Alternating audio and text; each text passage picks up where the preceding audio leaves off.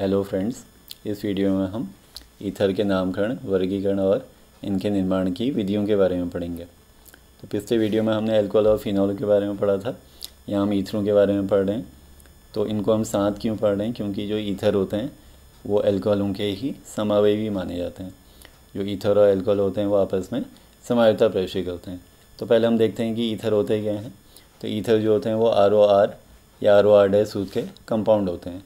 तो इसमें क्या होता है, बीच में एक द्विसंयोजी ऑक्सीजन समूह होता है जिसके इधर भी एल्किल समूह जुड़ा रहता है और इधर भी एल्किल समूह जुड़ा रहता है। तो जो ROR सूत्र के एक होते हैं वो ईथर कहलाते हैं। इनको आप जल के डाई एल्किल व्युत्पन्न भी मान सकते हैं। तो जैसे कि हम जानते हैं कि पानी का स्ट्रक्चर क्या होता है, HOH। तो अगर हम क्या करें कि यहाँ से भी H को हटा दें R द्वारा और यहाँ से भी H को हटा दें R द्वारा, तो क्या बन जाएगा, ROR। तो जो जल के डाई एल्किल व्युत्पन्न होते हैं वो ईथर कहलाते हैं। ईथरों का वर्गीकरण लेते हैं तो ईथरों को दो भागों में बांटा जाता है। एक तो सम्मित या सामान्य ईथर और एक होता है असम्मित या मिश्रित ईथर। तो पहले लेते हैं सम्मित या सामान्य ईथर। तो सम्मित ईथर का मतलब हुआ कि जो एल्किल समूह ऑक्सीजन के बाईं तरफ जुड़ा हो वही एल्किल समूह ऑक्सीजन के दाईं तरफ भी जुड़ा हो, तो तब हमारा जो ईथर है वो सम्मित ईथर कहलाता है। तो यानी इसका सूत्र क्या हो जाएगा, ROR। जैसे सपोज हमने ये R की जगह हमने मैथिल ले लिया, CH3। तो बीच में हमारा ऑक्सीजन है, तो अगर यहाँ हमने मैथिल लिया है तो यहाँ भी हम मैथिल ले लें, तो तब हमारा ईथर क्या कहलाएगा, सम्मित ईथर। क्यों? क्योंकि यहाँ भी मैथिल जुड़ा है, यहाँ भी मैथिल जुड़ा है। लेकिन अगर यही हमारा RR अलग अलग हो जाए तो तब हमारा वो मिश्रित ईथर कहलाता है। उसको हम ROR- सूत्र से दिखा सकते हैं। ये एक तरफ मान लेते हैं हमने मैथिल रखा CH3 और बीच में O है, और दूसरी तरफ हमने एथिल समूह ले लिया C2H5 या बेंजीन रिंग ले ली C6H5। तब हमारा वो कैसा कहलाएगा, असम्मित ईथर कहलाएगा। तो ईथर दो टाइप के होते हैं, सम्मित और असम्मित। सम्मित में क्या होगा, दोनों तरफ एल्किल समूह एक जैसे होंगे। असम्मित में दोनों तरफ एल्किल समूह अलग अलग टाइप के होंगे। अब आते हैं इनका नामकरण। तो एक इनके दो नाम पद्धतियाँ होती हैं, सामान्य नाम और आयुपैक नाम। तो पहले लेते हैं इनका सामान्य नाम। तो सामान्य नाम इनका एल्किल ईथर होता है। यहाँ पर ये जो जुड़े हैं ये एल्किल समूह कहलाते हैं। तो इनका जो सामान्य नाम होता है वो एल्किल ईथर होता है, इसको आपने याद रखना है। अब यहाँ पर जो हमारा एल्किल है ये अगर असम्मित एल्किल होगी तो ये वर्णमाला के क्रम से आता है। वर्णमाला माने ABCD के क्रम से। तो अल्फ़ाबेटिक ऑर्डर में लेना है हमें। अगर सम्मित ईथर होगा, अगर दोनों तरफ मैथिल होंगे तब तो ठीक है। लेकिन अगर एक तरफ मैथिल हो एक तरफ एथिल हो तो किसका नाम हमने पहले लिखना है, किस एल्किल को पहले लेना है, जो ABCD में पहले आ रहा हो। यानी वर्णमाला क्रम इनके लिए अपनाना पड़ता है। तो असम्मित ईथरों के लिए ध्यान रखना है आपने कि एल्किल जो होता है वो वर्णमाला क्रम से ABCD के क्रम से आता है। आते हैं इनके IUPAC नाम। तो IUPAC नाम पद्धति में जो ईथर होते हैं उनको प्रतिस्थापी समूह माना जाता है। इनको क्रियात्मक समूह नहीं मानते, इनको प्रतिस्थापी मानते हैं। अब प्रतिस्थापियों में क्या होता है कि केवल पूर्व लग्न लगते हैं। पूर्व लग्न माने नाम से जो पहले लगते हैं। तो इनका जो पूर्व लग्न होता है वो क्या होता है, एल्कॉक्सी। यहाँ पर ये एल्किल और ऑक्सीजन से जुड़ा है तो इसको मिला के हम बोल देंगे तो एल्किल प्लस ऑक्सी एल्कॉक्सी। तो इनका पूर्व लग्न एल्कॉक्सी होता है और जनक हाइड्रोकार्बन का नाम हम क्या ले लेते हैं, एल्केन। तो एल्केन के रूप में हम सबसे लंबी कार्बन श्रृंखला चुनते हैं। यहाँ ध्यान रखना है कि आपने एल्केन किससे बनाना, बड़ी कार्बन श्रृंखला से। यानी जो वाला आर लेना जो बड़ा हो, जो बड़ा आर हो उसको एल्केन लेना। और एल्कॉक्सी क्या लोगे, जो छोटा आर हो हमारा। छोटे आर से एल्कॉक्सी, बड़े आर से एल्केन। तो इसका आयुपैक नाम क्या हो जाएगा, एल्कॉक्सी एल्केन। तो सामान्य नाम एल्किल ईथर, IUPAC नाम एल्कॉक्सी एल्केन। इनको हम कुछ एग्जाम्पलों पे अप्लाई करते हैं। पहले आप इनको रट लो कि सामान्य नाम एल्किल ईथर, IUPAC नाम एल्कॉक्सी एल्केन।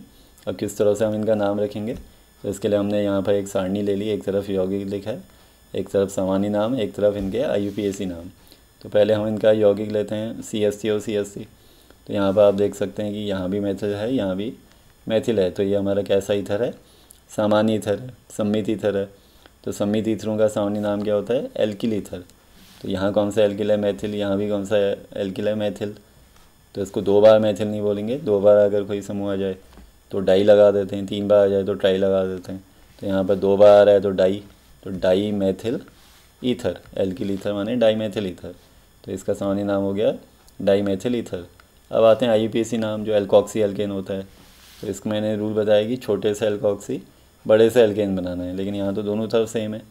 यहाँ भी एक कार्बन वाला एल्किल है, यहाँ भी एक कार्बन वाला एल्किल है, तो किसी से भी एल्कॉक्सी बना लेते हैं, किसी से भी एल्केन बना लेते हैं। तो सपोज हमने इसको एल्कॉक्सी के रूप में ले लिया, तो मेथिल प्लस ऑक्सी, एल्कॉक्सी की जगह मेथॉक्सी हो जाएगा, मेथॉक्सी। और यहाँ एल्केन में कितनी कार्बन है, एक, तो एक से कौन सा एल्केन बना, मेथेन, तो इसका आईयूपीएसी नाम हो जाएगा मेथॉक्सी मेथेन। अब जैसे ये हमने बनाया तो सेम ये भी इसी तरह का है, ये भी एक सममित ईथर है, यहाँ भी C2H5 लगा है, यहाँ भी C2H5, दोनों तरफ सेम है। तो जैसे यहाँ डाई मेथिल ईथर हुआ तो यहाँ क्या हो जाएगा, डाई एथिल ईथर, तो इसका सामान्य नाम हो जाएगा डाई एथिल ईथर। और आईयूपीएसी नाम बनाएंगे, तो जैसे यहाँ मेथॉक्सी मेथेन हुआ तो यहाँ क्या हो जाएगा, एथॉक्सी एथेन, ये एथिल प्लॉक्सी एथॉक्सी। और यहाँ कितने कार्बन है, दो, तो दो कार्बन से एल्केन कौन सी आ जाएगी हमारी, एथेन, तो यहाँ आईयूपीएसी नाम बन जाएगा उसका एथॉक्सी एथेन। तो ये दोनों तो हमारे सम्मित ईथर थे। अब आते हैं असम्मित वाले। जैसे एक तरफ यहाँ आप देख सकते हैं कि ऑक्सीजन के इधर क्या जुड़ा है, मेथिल, एक कार्बन, जबकि यहाँ क्या जुड़ा है, तीन कार्बन, 1 2 3, यानी यहाँ प्रोपिल जुड़ा है, यहाँ मेथिल जुड़ा है, यहाँ प्रोपिल जुड़ा है। अब ABCD में आप देख सकते हैं कि ABCD में M पहले आता है, मेथिल पहले आता है, या प्रोपिल पहले आता है, P पहले आता है। तो इसमें ABCD का आप ऑर्डर देखेंगे तो पहले क्या आता है, M पहले आता है, मेथिल पहले आता है। तो पहले हम इस मेथिल का नाम लिखेंगे और फिर प्रोपिल का, और प्रोपिल भी कौन सी, नॉर्मल वाली, सीधी श्रृंखला वाली है, तो नॉर्मल प्रोपिल है, लेकिन पहले मेथिल बोलेंगे फिर प्रोपिल बोलेंगे। तो मेथिल N प्रोपिल ईथर, तो ये तो इसका सामान्य नाम हो गया। अब आईयूपीएसी नाम के लिए हमने क्या देखना है कि ऑक्सीजन के किस तरफ ज़्यादा कार्बन है, तो इस तरफ तो एक ही कार्बन है, जबकि इस तरफ 1 2 3 कार्बन है, तो ये हमको लंबी श्रृंखला मिली, 1 2 3। तो जो लंबी श्रृंखला होती है उससे तो एल्केन बनाते हैं, तो इससे तो हमने क्या बनाना है, एल्केन। आईयूपीएसी नाम क्या होता है इसका, एल्कॉक्सी एल्केन। तो ये तो एल्केन हो गया, तो एल्कॉक्सी किससे बनाएंगे, इससे बनाएंगे, तो मेथिल प्लस ऑक्सी, तो कौन सा एल्कॉक्सी बनेगा, मेथॉक्सी, तो मेथॉक्सी। और ये कौन सी प्रोपेन होगी, और ये कौन सी एल्केन होगी, 3 से प्रोपेन, और प्रोपेन भी कौन सी है, नॉर्मल, तो इसका सामान्य नाम हो गया आईयूपीएसी नाम हो गया 1 मेथॉक्सी प्रोपेन। तो यहाँ पर जो मेथॉक्सी समूह है पहले वाले कार्बन से जुड़ा है, इसलिए यहाँ लोकेंड लगा दिया हमने 1, तो 1 मेथॉक्सी प्रोपेन, ये इसका आईयूपीएसी नाम हो गया। ऐसे ही अगला देखेंगे, ये भी असमित ईथर है। अब यहाँ पर आप देखेंगे ये फेनिल समूह कहलाता है, CCH5 माने फेनिल और CH3 माने मेथिल। अब फेनिल का ध्यान रखना है आपने कि फेनिल किससे शुरू होता है, P से, PHENYL फेनिल, और ये किससे शुरू होता है, M से, मेथिल। तो ABCD में क्या पहले आएगा, M, तो पहले हमने इसको नाम देना है मेथिल, फिर इसका नाम देना है फेनिल, और फिर O से क्या बन गया, ईथर, तो इसका सामान्य नाम हो गया मेथिल फेनिल ईथर, जो आप आगे चैप्टर में पढ़ोगे, ये एनिसॉल नाम से भी जाना जाता है।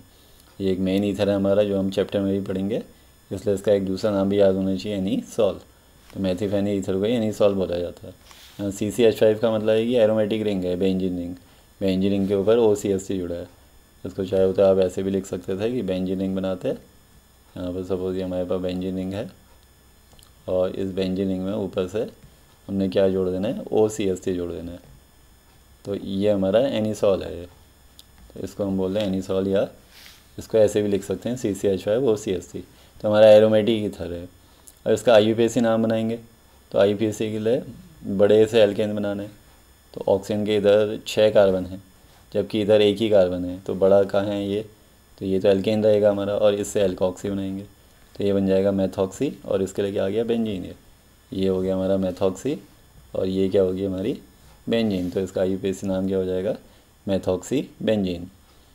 अब लास्ट लेते हैं CCH5 और CH2CH3, तो ये भी इसी से मिलता जुलता है। ये फेनिल, ये एथिल, एथिल किससे शुरू होता है, E से, तो ABCD में E पहले आएगा, तो पहले हम इसका नाम बोलेंगे, तो इसका नाम क्या हो जाएगा, एथिल, इसका नाम फेनिल, तो इसका सामान्य नाम हो गया एथिल फेनिल। जैसे यहाँ मेथिल फेनिल ईथर हुआ, तो यहाँ क्या बन जाएगा, एथिल फेनिल ईथर।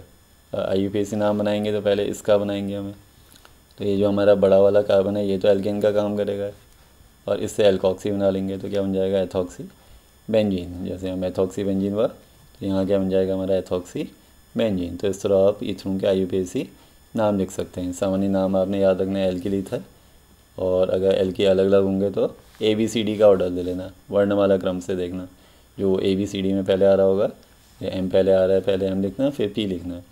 और IUPAC नाम में क्या होता है इनका, एल्कॉक्सी एल्केन। एल्कॉक्सी छोटे आर से बनाना है, एल्केन बड़े आर से बनाना है। तो इस तरह इनके सामान्य और IUPAC नाम लिखे जा सकते हैं। अब आते हैं इनकी निर्माण की विधियाँ कि ईथरों को कैसे बनाया जाता है। तो ईथरों के निर्माण की केवल 2 विधियाँ होती हैं, केवल 2 विधियों के बारे में हम पढ़ेंगे। एक तो अल्कोहलों के निर्जलीकरण द्वारा, कि अल्कोहल में से जल निकाल दें तो ईथर बन जाता है। और इसमें थोड़ी सी सावधानी अपने क्या बरतनी है कि ये हम पिछले पार्ट में भी पढ़ चुके हैं अल्कोहल और फिनॉल में, कि अगर हम अल्कोहल में अल्कोहल की क्रिया सांध्य H2O4 से कराएं 95% सांध्य H2O4 440 या 443 केल्विन पर, तो यहाँ से जब जल निकल जाता है तो क्या बन जाती है, एल्कीन बन जाती है। यहाँ से OH आ गया है और यहाँ से एक H आ गया, तो क्या बचा, CH2 यानी एथीन बन गई है। तो ये हम रिएक्शन पिछले चैप्टर में पढ़ चुके हैं, लेकिन यहाँ हमने एल्कीन नहीं बनानी है। यहाँ हम क्या किसको बनाने की विधियाँ सीख रहे हैं, ईथर बनाने की विधि सीख रहे हैं। तो ईथर कहाँ से बनती है, हमारी नीचे वाली रिएक्शन द्वारा। जब इसी एथेनॉल को सांध्य H2O4 की उपस्थिति में गर्म करते हैं, लेकिन 443 पे ना करके 413 पे करते हैं। यहाँ टेम्परेचर का विशेष ध्यान रखना है कि 443 की जगह थोड़ा कम ताप ले लिया हमने, तो तब क्या होता है, फिर अल्कोहलों का निर्जलीकरण हो जाएगा, जल निकल जाएगा और ईथर बन जाएगी यहाँ पर C2H5 और C2H5। तो ये रिएक्शन तो हम पढ़ चुके हैं, यहाँ हम इस रिएक्शन के बारे में पढ़ेंगे।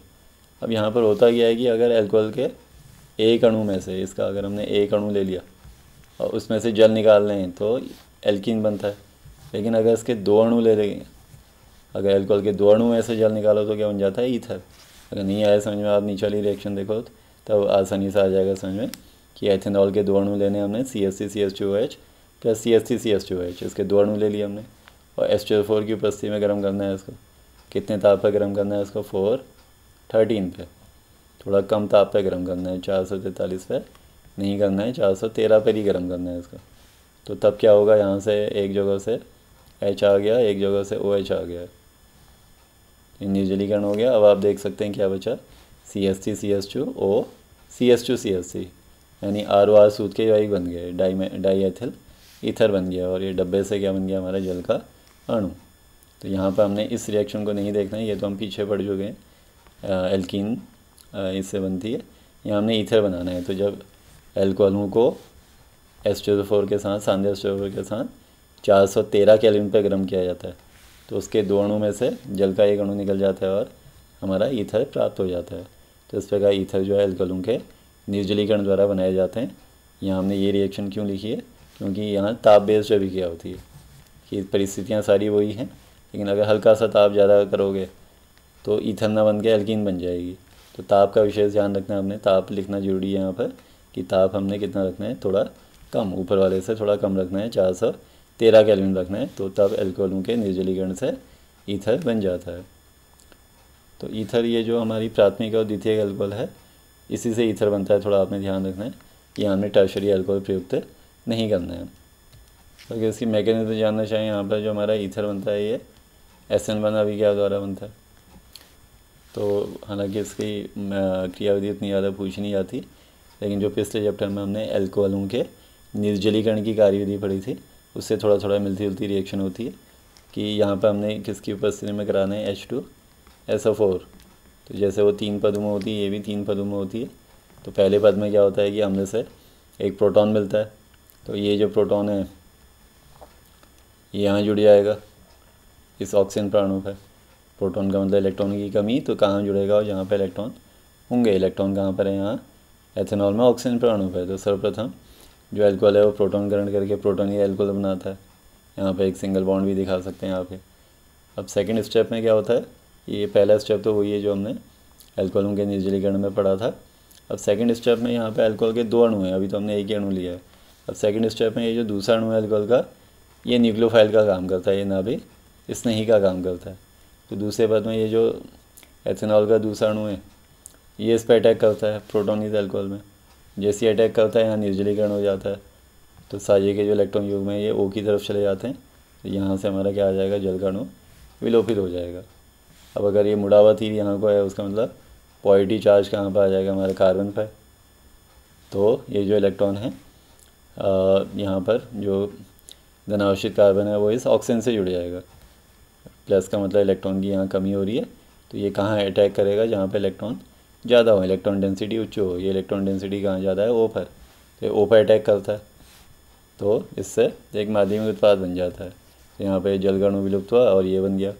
अब तीसरे पद में क्या होता है कि ये एक प्रोटॉन जो इसने शुरू में लिया था अम्ल से, वो अम्ल को वापस कर देता है। कैसे? अपना OH बॉन्ड तोड़ के। तो यहाँ से ये जो बॉन्ड है, ये OH बॉन्ड है, इसके जो इलेक्ट्रॉन है यहाँ शिफ्ट हो जाते हैं। तो यहाँ शिफ्ट होंगे तो यहाँ नेगेटिव चार्ज आ जाएगा और H पे पॉजिटिव चार्ज आ जाएगा।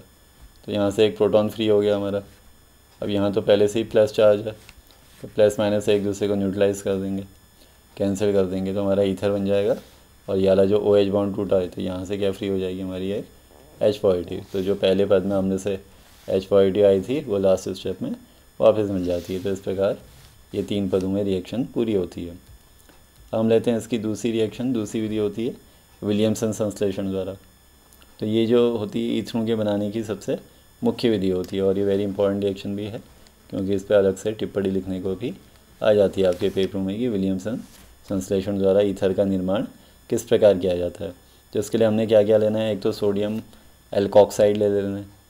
तो सोडियम एल्कोक्साइड माने RONA, सोडियम माने Na, एल्किल ऑक्सीजन यानी एल्कोक्साइड, तो इसको बोलते हैं हम सोडियम एल्कोक्साइड।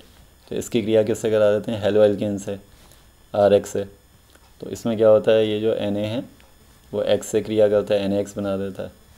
तो यहाँ से NX निकाल दिया हमने, तो बचा गया हमारा ROR। तो ROR सूत्र के एक बन जाते हैं, NX बाहर निकल जाता है यानी ईथर बन जाता है। और यहाँ पर आपने ध्यान रखना है कि ये जो रिएक्शन होती है ये भी न्यूक्लियोफिलिक सब्स्टिट्यूशन रिएक्शन है, लेकिन ये SN2 रिएक्शन द्वारा संपन्न होती है। यहाँ पर इसकी मैकेनिज्म में क्या होता है कि RONA में ये इलेक्ट्रोफाइल है Na पॉजिटिव और न्यूक्लियोफाइल की RO नेगेटिव। तो पहले पश्चिम दिशा से आक्रमण करता है, तो इससे क्या होता है, ये बॉन्ड टूट जाता है। फिर पश्चिम दिशा से आक्रमण करेगा, ROR बना देगा और यहाँ से हैलाइड आयन मुक्त हो जाएगा। तो SN2 रिएक्शन द्वारा पूरी होती है, संपन्न होती है, ध्यान रखना है आपने। अब इसमें भी थोड़ा सा सावधानी क्या बरतनी है हमने कि जहाँ हमने असमित ईथर बनाना हो तो वहाँ पर हमने जो एल्की हैलाइड है वो हमेशा 1 डिग्री वाला लेना है हमने, वो हमने तृतीय नहीं लेना है। तो इसके लिए रूल आपने याद रखना है कि प्राथमिक एल्की हैलाइड पर हमेशा एल्कोक्साइड आयन की क्रिया करानी है। तो इसको समझने के लिए जैसे हम एक असमित ईथर ले लेते हैं, सपोज हमने टर्शरी ब्यूटिल मैथिल ईथर बनाना है। तो इस ईथर को आप ध्यान से देखेंगे, ये ROR है, एक R तो इसमें यहाँ पर है R और एक R यहाँ पर जुड़ा है। तो ROR सूत्र का एक है, ये ईथर है हमारा। इसका नाम रहेंगे तो 1 2 3 4 4 है यहाँ, तो ये ब्यूटिल हो गया और ये मैथिल हो गया। तो इसका सामान्य नाम क्या है? तृतीय ब्यूटिल मैथिल ईथर। तो ये एक असमित ईथर है, इसको बनाना है हमने। तो इसको बनाने के लिए हमने RX किससे बनाना है वो उसका ध्यान रखना है हमने। तो RX जो होता है हमारा एल्की हैलाइड है, RX, ये हमेशा कौन सा लेना है हमने? प्राथमिक वाला, 1 डिग्री वाला है। तो जो RX है वो 1 डिग्री वाला रखना है। तो 1 डिग्री वाला ये है, तो इसको RX के रूप में लेना है हमने। तो इसको RX के रूप में लेना है, माने CH3Br लेके करानी है हमने रिएक्शन। यहाँ CH3Br रखना है और इससे सोडियम एल्कोक्साइड बना लेंगे हमें, RONA, CH3 का होल थ्राइस CONA। तो जब ये रिएक्शन होगी तो यहाँ से NaBr निकल जाएगा और O से CH3 जुड़ जाएगा, तो हमारा टर्शरी ब्यूटिल मैथिल ईथर बन जाएगा। अगर हम इसका उल्टा कर दें, माने यहाँ पर तृतीयक हैलाइड ले लें और यहाँ पर इससे RONA बना लें, इससे जो है हमने RONA बना लिया, तब हमारी ईथर बनती नहीं है, तब विलोपन अभिक्रिया हो जाती है, जिसके फलस्वरूप एल्कीनें बन जाती हैं। इसकी रिएक्शन देखना चाहें तो किस तरह से हो जाएगी रिएक्शन, यहाँ पर आपने ध्यान रखना है कि तृतीयक एल्की हैलाइड ईथर नहीं बनाते हैं, ये क्या बनाते हैं? एल्कीन बना देते हैं। तो हमने टर्शरी एल्की हैलाइड ले लिया और इसमें सोडियम मेथॉक्साइड डाल दिया।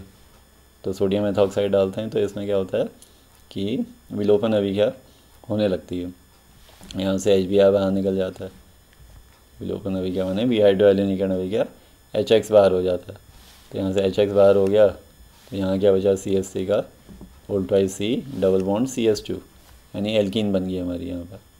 और यहाँ से ये जो HBr बाहर निकला, यहाँ से H आया, यहाँ से Br आया, तो वो बाहर हो गया। फिर यहाँ से क्या होता है, ये Na और Br मिलके क्या बना देते हैं? NaBr। और ये क्या है? CH3O और ये है H, ये तीनों मिलके क्या बना देते हैं? CH3OH। तो यहाँ क्या क्या उत्पाद बन रहे हैं? एल्कीन, NaBr और एल्कोहल। यहाँ ईथर बन ही नहीं रही है, जबकि हम क्या बनाना सीख रहे हैं, ईथर बनाना सीख रहे हैं। तो जब विलियमसन संश्लेषण से असमित ईथर बनाते हैं तो हमेशा एल्केलाइड प्राथमिक रखते हैं हम। क्यों? क्योंकि अगर तृतीयक एल्केलाइड रखेंगे तो विलोपन अभिक्रिया के फलस्वरूप ईथर ना बन के एल्कीन बन जाएगी। इसको आप सिंपल तरीके से ऐसे भी समझ सकते हैं कि अभी हमने देखा कि विलियमसन संश्लेषण जो है किस मैकेनिज्म से होती है, SN2। SN2 के लिए हम रूल पढ़ चुके हैं कि SN2 में क्या होता है कि जो प्राथमिक एल्केलाइड है वो ज़्यादा क्रियाशील होती है, द्वितीयक वाली कम होती है, तृतीयक वाली सबसे कम होती है। तो सबसे ज़्यादा रिएक्टिव कौन होती है? प्राथमिक। तो इसलिए RX हमने प्राथमिक वाला ही रखना है, जो RX है वो हमने प्राथमिक एल्केलाइड लेके ही करना है। अब बाकी जो एल्कोक्साइड है वो आप द्वितीयक या तृतीयक रख सकते हैं। तो RX की क्रिया जब RONA से कराते हैं तो RX हमेशा प्राथमिक चुनते हैं हम। क्यों? क्योंकि SN2 के लिए प्राथमिक जो एल्केलाइड होते हैं वो सबसे ज़्यादा रिएक्टिव होते हैं। तो ये इसकी कुछ शर्तें होगी विलियमसन संश्लेषण की। इसके अलावा इसमें एक शर्त का और ध्यान रखना है आपने कि जहाँ एरिल एल्किल ईथर बनाना है, यानी जहाँ एरोमेटिक ईथर बनाना है, तो एरोमेटिक ईथर में भी हमने एक सावधानी बरतनी है कि कोई अगर हम एरोमेटिक ईथर बनाना चाहते हैं, जैसे सपोज हम चाहते हैं कि CCH5 हो C2H5 बन जाए, तो इसके लिए भी जो हमने जो हेलो एल्केन जो RX लेना है वो हेलो एल्केन के रूप में लेना है। तो जो RONA है वो तो हमने एरोमेटिक ले लिया CCH5ONA, और जो RX है वो हेलो एल्केन लेके गया हमने, तो यहाँ से NABR निकल गया, तो बचा गया CCH5 हो C2H5, ये ईथर बन गया। अगर यहाँ उल्टा करते हैं, अगर हम यहाँ ब्रोमो एथेन की जगह अगर हमने यहाँ ब्रोमो बेंजीन ले लेते, अगर सपोज यहाँ पर हम क्या ले लेते ब्रोमो बेंजीन CCH5Br, तो तब ये रिएक्शन होती नहीं, तब ये ईथर बनता ही नहीं है। इसका कारण सिंपल सा है, क्योंकि अनुनाद के कारण क्या होता है, पार्शियल डबल बॉन्ड आ जाता है, आंशिक द्विबंध लक्षण आ जाता है। ये हम हेलो एरीन चैप्टर में पढ़ चुके हैं कि जो हेलो एरीनें होती हैं वो बहुत कम क्रियाशील होती हैं। क्यों? क्योंकि अनुनाद के कारण यहाँ पर क्या होता है, CX बंध में आंशिक द्विबंध लक्षण उत्पन्न हो जाता है। अब यहाँ आंशिक द्विबंध लक्षण उत्पन्न हो गया तो इस बॉन्ड का टूटना कठिन हो जाएगा, ये बॉन्ड ब्रेक ही नहीं होगा, तो उत्पाद भी नहीं बन पाएंगे। तो इसे ध्यान रखना है हमने कि जो RX है वो हमने हेलो एल्केन लेके ही करना है। तो यहाँ हेलो एल्केन लेके करेंगे तो तब ये CX बॉन्ड आसानी से टूट जाएगा, क्योंकि हेलो एल्केन प्रतिस्थापन अभिक्रियाओं के लिए बहुत ज़्यादा क्रियाशील होती है, तो ईजिली प्रोडक्ट दे देती है, जबकि हेलो एरीनें नहीं दे पाती हैं। तो इस प्रकार ईथर बनाने की ये दो मुख्य विधियाँ होती हैं। नेक्स्ट वीडियो में हम ईथरों के भौतिक और रासायनिक गुणों के बारे में पढ़ेंगे। तो ठीक है दोस्तों, मिलते हैं आपसे नेक्स्ट वीडियो में।